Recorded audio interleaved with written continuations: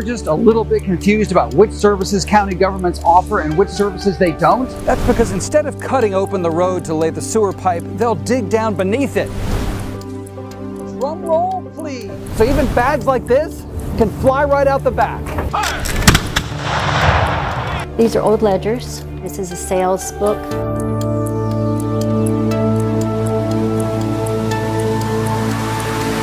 York County's always changing. That means there's always something new to talk about, like a new veterans clinic being built in Rock Hill. We'll have local access to specialty clinics. It'll open in the fall on Lakeshore Parkway. Or, thanks to federal COVID relief money, first responders are better prepared to help you in an emergency. County fire departments got new life-saving defibrillators and Lucas devices that do chest compressions.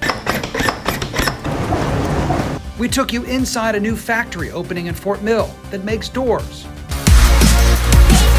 And we spent some time outdoors this year too, reporting on the first ever event at Catawba Bend Preserve.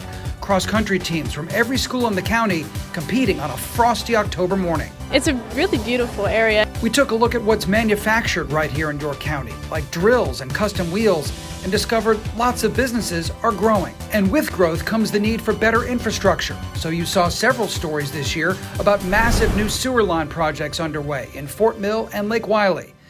No, not every story we did was welcome news, of course. You now have thousands of dollars of trees to replace on your property in addition to a $500 fine. Our planning department told us how illegal tree clearing on Lake Wylie has become a big problem. Some homeowners and contractors are ignoring the protective 50-foot tree buffer around the lake. At the landfill, they're cracking down on people who don't secure their trash, and it ends up spread all over our highways. We also detailed new fee changes at Ebenezer Park. I went straight back to using. Sadly, 2022 saw a huge number of deaths from drug overdoses. We introduced you to a former addict who found help at Keystone and got clean after nearly dying from taking fentanyl.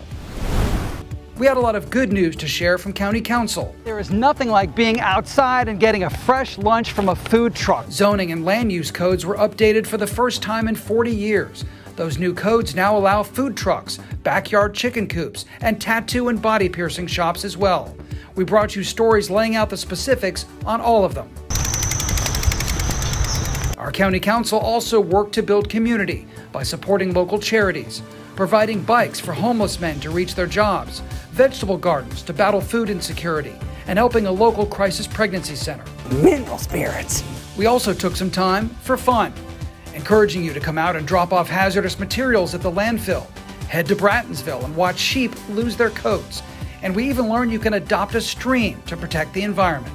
Now that's a deal! In the fall, we launched Walk and Talk, a monthly series of short videos introducing you to our county employees. Great. It is great. There's a lot more, of course, but that's a healthy chunk of the York County news, information, and special reports we brought you in 2022.